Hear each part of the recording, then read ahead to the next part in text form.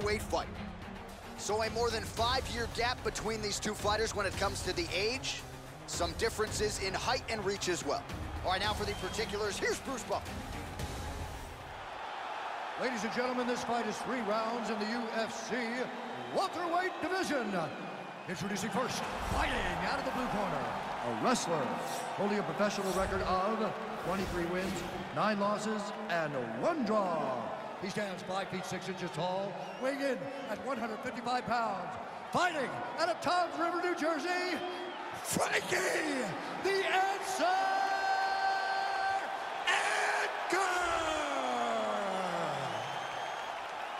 And now introducing his opponent, fighting out of the red corner, a boxer holding a professional record of 18 wins, 6 losses.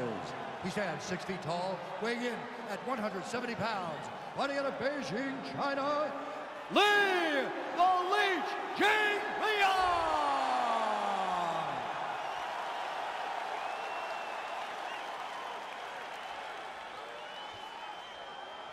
And when the action begins, our referee in charge, Yves Lavigne.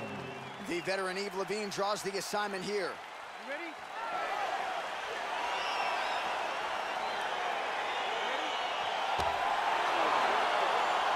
All right, so here we go. This highly anticipated fight is now underway.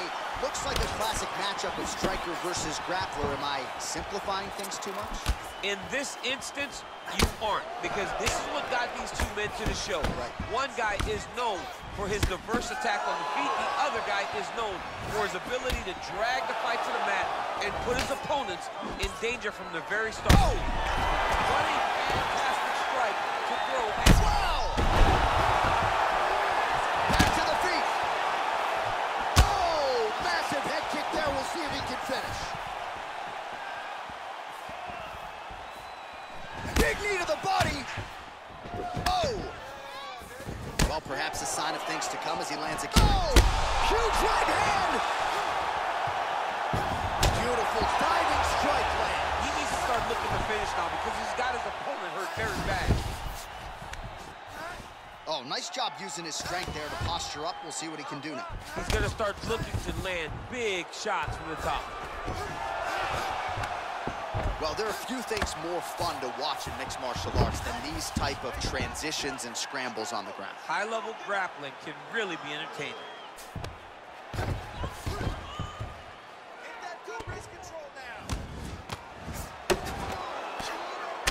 Oh, he's got the ground and pound going now. And he comes through with a big knee. That knee hurt him. Knee to the body. That one was going to end the fight. Yep. Oh, And a nice job to stick with it there to complete the takedown. All right, well, both fighters pretty comfortable on the ground, DC, but you got to be very careful hanging out here for too long if you're his opponent. Well, you know, I don't like the gi very much, but I have an appreciation, and a healthy one, for these type of transitions. you can tell he's been in a gi at some point in his life with the way that he moves so freely. I'm skipping jiu-jitsu next week, too. All right, he's got side control here, DC. You know, he's got a lot of different submissions in his arsenal once this fight gets to the ground.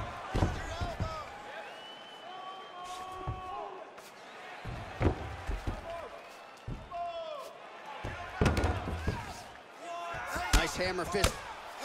He's putting him in exactly the positions he needs to be in right now. He's able to relax here, and he understands, being a veteran of so many fights, that as long as he's on top, he's winning. He feels like he's winning here. Man, isn't it fun to watch this dude work on the mat? He's unbelievable how fluid he is in his motions on the mat. 15 seconds. It's the elbow there. Well, you see all the grappling repetitions here. Just beautiful movement, seamless transitions on the ground. Over and over, these guys are doing things that you see in every jiu-jitsu gym around the country. Every time you throw it, I like to stick to your boxing. That's gonna win the fight for you. Just keep set. All right, so let us now check out some of the action in that round, DC. There was a whole lot of it, including a stunner upstairs that nearly closed the show. It was a lot of action. It was back and forth action, but the big moment was that big strike to the head that landed, that put him on wobbly legs, and in survival mode, Luckily, he made it to the end of that round.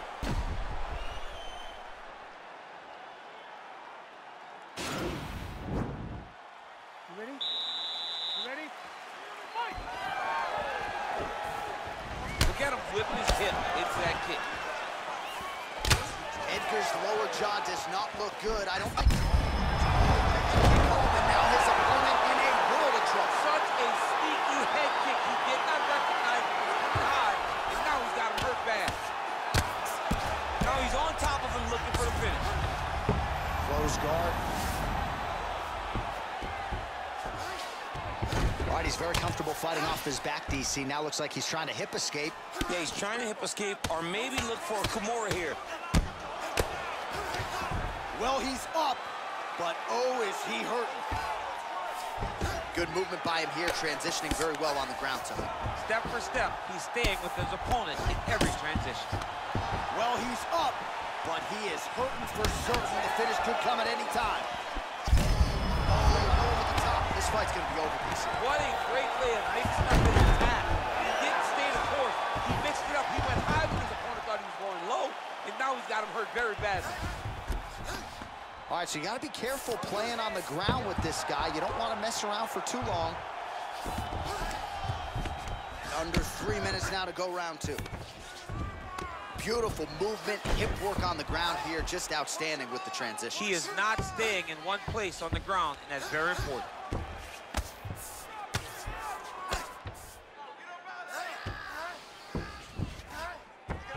I love watching this guy move on the ground. Another nice transition there. Such a high-level grappler. You don't see that very often. He needs to move. Better move. Yeah, he's got to move, John. He's got to shrimp and try to either get up or pull his opponent back into him so he doesn't have the posture to land that big damage. Edgar's right back to the full mount here. Oh, the ground and pound strikes continue to rain down. The opponent better move out of harm's way or the referee's going to stop this. He better start to move, and when his opponent starts to posture, he needs to put his feet on the hip, push him away to try to escape this very, very dangerous position.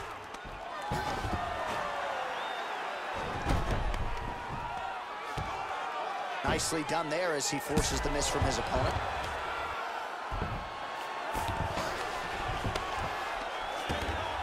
Oh, he postured up there, gained some valuable separation. And now the ground and pound starts.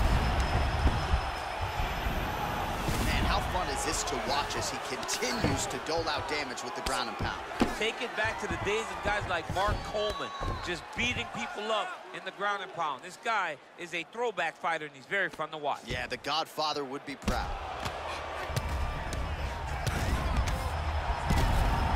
All right, there's the clapper. 10 seconds to go. Well, anytime you are in a ground fighting situation with this fighter, you're potentially playing with fire. All right, let's check out some of the action, DC. What a display of just sheer punching in that last round. I mean, he looks like a boxer. He looks like a professional boxer out there, throwing and stringing those combinations together. He landed those big punches over and over again, and it was this one right here that really did change the tide of the round. Last round. You got one more round for me? Give me a good 5 minutes here. You got this one, man. You just got to keep throwing those jabs. All right, DC, here we go with our next round. It wasn't just the accuracy, it was the aggressiveness, the volume. It was unbelievable to watch him be so active. The cardio, the push, the pace, and the pressure that he fought with. It's going to be very interesting to see if he can maintain this for over 15 minutes. Big kick lands. Edgar's lower jaw very swollen now. Time to bite down on the mouthpiece and move forward. There, DC, he is officially rocked. A big, massive hook that really has put his opponent on skates. Oh! All right, stacking him up here, keeping the pressure on. I know you guys do a lot of this training with your jiu-jitsu coach there in San Jose. Oh, absolutely, but it's a difference. If your feet are on our hips, it's a problem. So we shove them through the middle. We shove them through the middle so that our legs can be what controls your feet. Right. We're not using our hands. I'm not using my hands. I'm using my legs to just kind of wheel and deal you from side to side. Then my upper body is free to punch. If you get your feet on my hips, you're out. Right. You may as well just kick away. 3 minutes now to go in this one. That'll do it! Unbelievable! Unbelievable! Oh, absolutely one for the highlight reel right there. A tremendous kick to spell the end of the night for his opponent, and for him, I should say, but just caught him flush, full force, beautiful extension on the kick, and the fight was really over as soon as that one made contact. I'm not even sure he was conscious when he hit the canvas. Outstanding performance here tonight.